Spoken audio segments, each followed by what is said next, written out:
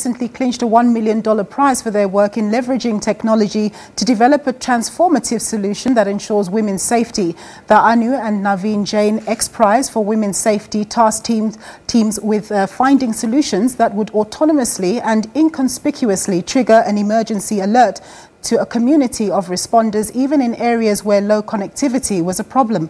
The $1 million winners created a watch-type device called Safer Pro that sends emergency alerts with location details to a user's guardians when they sense danger.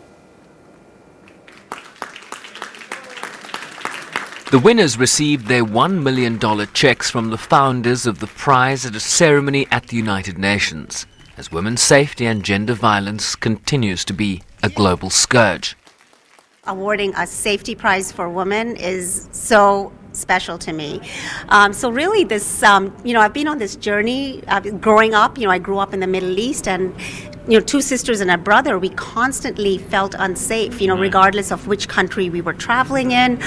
Even after coming to the United States to go to college, I realized basically that, safety for women is a global problem. It's not a developing country's problem.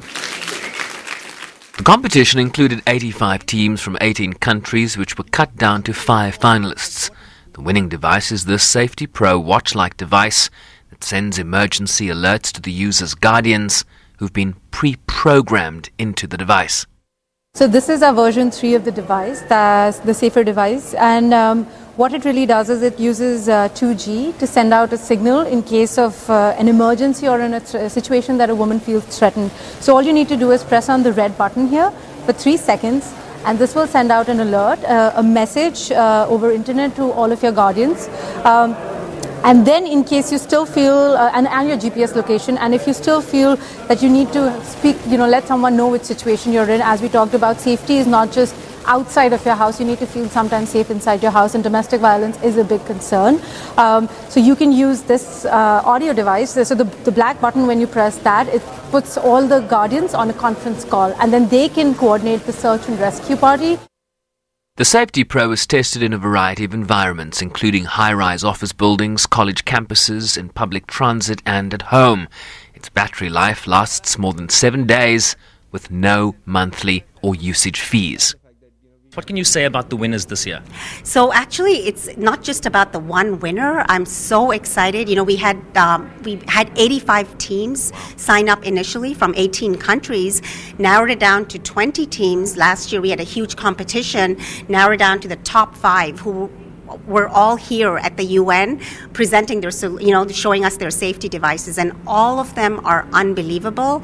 The winning team, Leaf Wearables, just blew us all. It met all the criteria, all the teams did, but really what was so unique about Leaf Wearables was that they had audio recording.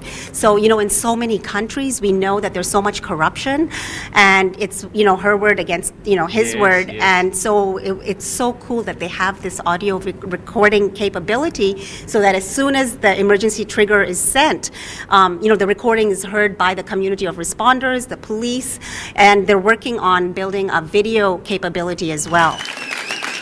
With the $1 million injection seen as an important catalyst to bring the product to market around the world, with the inventors hoping to launch the Safety Pro in 3 to 4 months at a cost of less than $40 or 500 Rand per unit.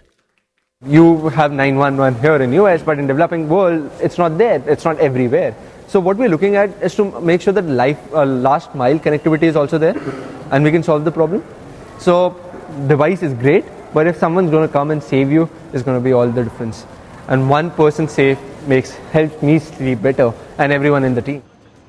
In a world where the safety of women and girls is among the top priorities of the Sustainable Development Goals, this device could provide one additional tool in that direction. Sherwin Brycepe's SABC News, New York.